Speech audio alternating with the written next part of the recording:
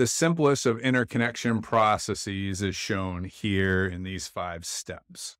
It starts with the submission of an interconnection application.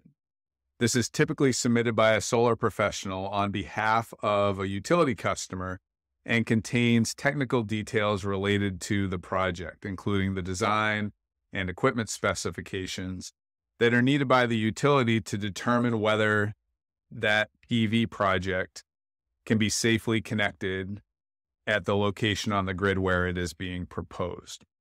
That application may be submitted as a paper application. It may be submitted digitally to an email at the utility, or some utilities may have a portal in which the information can be uploaded on behalf of the customer. In step 2, the utility is reviewing that information to make sure that it's complete. And once it's been deemed complete, the utility goes through a set of technical screens to verify whether the project can be safely interconnected.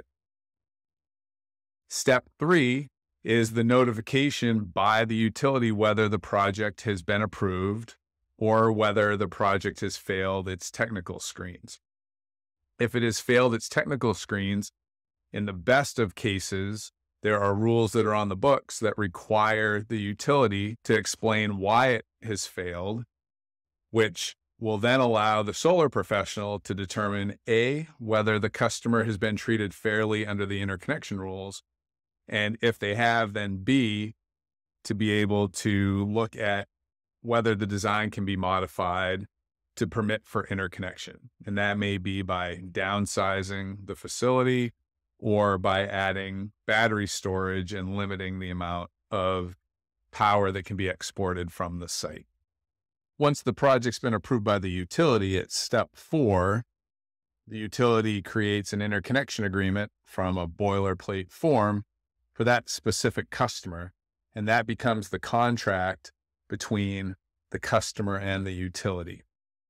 The interconnection agreement, as we'll talk about in a little bit, details the responsibilities of the parties both during and after construction.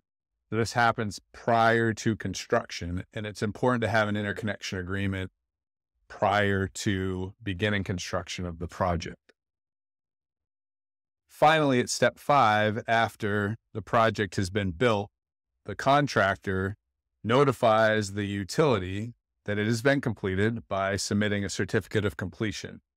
The certificate of completion, or COC, is typically attested by the electrician of record and the local code enforcement official to verify that the system has been installed in accordance with the codes and standards related to that jurisdiction. Once the COC has been submitted, the utility may inspect or test the system, or they may waive their right to do so. At that time, a utility may also go out and replace the utility meter before approving operations.